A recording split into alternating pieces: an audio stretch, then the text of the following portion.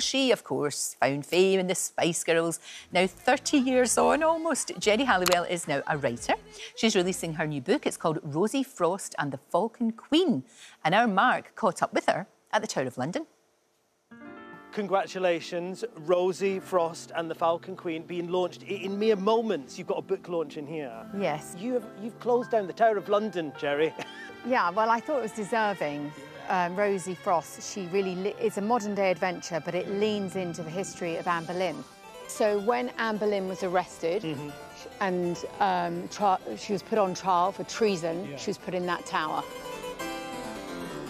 I thought, well, actually, perhaps it's fitting, poignant to come back here. Let's launch this book here. And also, I felt like it was almost girl power at the Tower, because I've invited amazing, women that from all different walks of life.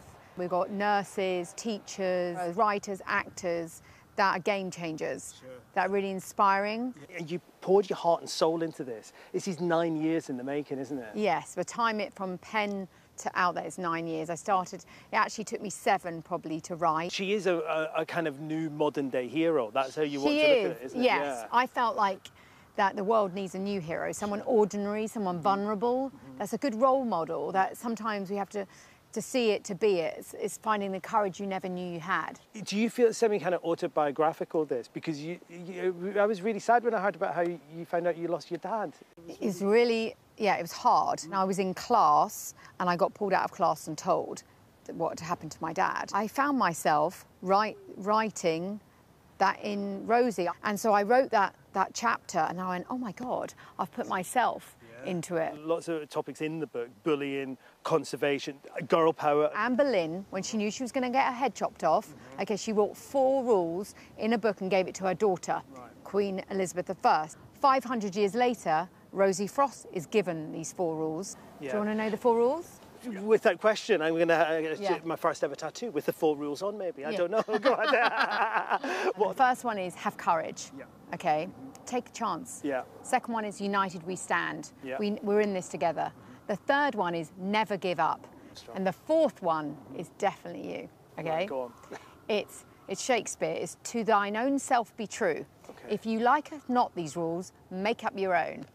Whether it's in fashion, yourself, whatever it is, just be yourself. It's modern. And there's music. I know. Are we seeing a return to music? But I've always loved music. It's something that I've always felt passionate about. I know I'm not Mariah Carey. I just love the power of words. There's rap in there. Did you rap? That's not me. I got someone else to do that. I'm not that cool. I've got to say, I need to ask you, do you get your kids to help when you're writing? Bluebell, she gave me a couple of jokes that are in there.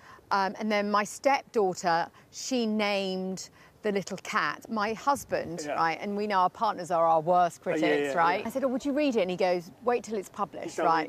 And then, so finally, I give it to him, and he went, it's much better than I thought it was. Christine and Bluebell, they went to the Beckham premiere. Have you watched the Beckham documentary? I've seen the first one. It was really good, really good. And I was really proud that they went. I thought, represent, support. Totally. Well, I was in the States, so would you ever consider doing anything like that? You can never say no. I did a documentary a long time ago, but I don't know. Who knows? If you want to be my lover, you gotta get with my friends. But it's nearly 30 years since the Spice Girls. Do you think there's a chance we'll see a reunion? Do you think it's possible? Do you know what?